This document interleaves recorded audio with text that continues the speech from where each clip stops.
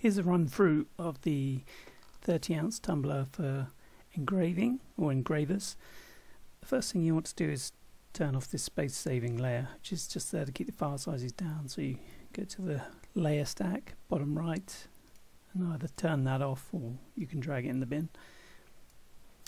You'll see here there's this timeline. If you don't see that, you can find it in Windows timeline. Make sure that's ticked.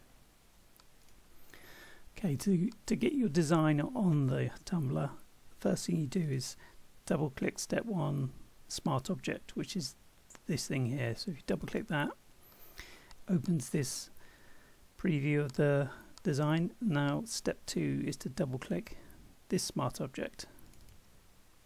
Okay, once you're there, you can now go to File, Place Embedded, and drop in your design. Whatever design you do eventually drop on here, it needs to be black on a transparent background.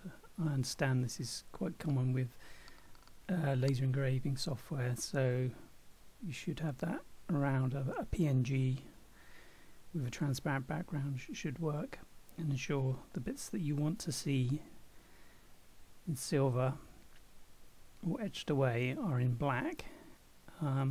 If your design isn't in black, you can always add a blending layer. Say for example, these ellipses were in fact yellow. If you were to select your design and go to blending options, you can always put a color overlay of black on them. Just be aware of that. And then shift things around. This is the full viewable area of the coloured part of the tumbler, so you can fill that or leave a margin at top and bottom depending on your design. But once you're happy, close that and say yes here, and then you close this one, be sure to say yes here. Okay, once you can get an idea of how things are looking with this little scrubber here, let's get that out of the way.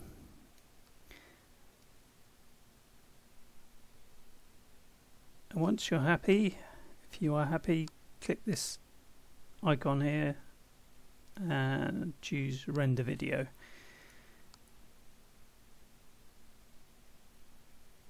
Now I suggest keeping all these defaults, but feel free to change them. If you're on a Mac, you might want to switch to QuickTime. All you need really do is select the folder where you want to save your animation and give it a file name, and then click render.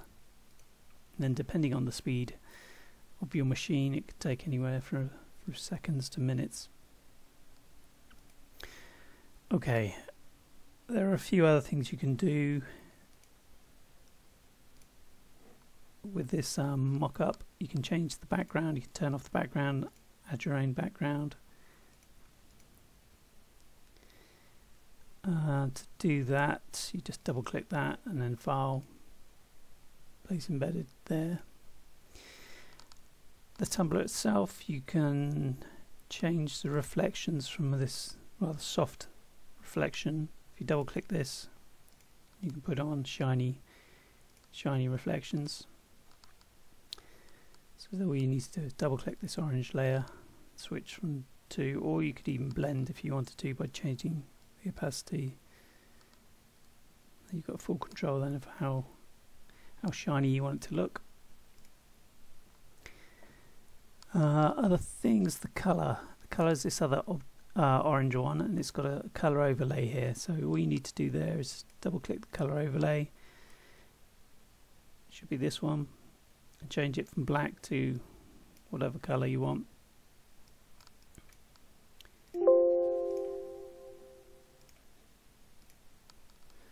I think that's pretty much it. There's a shadow is optional. I can dial it up as well and down. I've got a opacity set to 82. Yeah, that's all there is.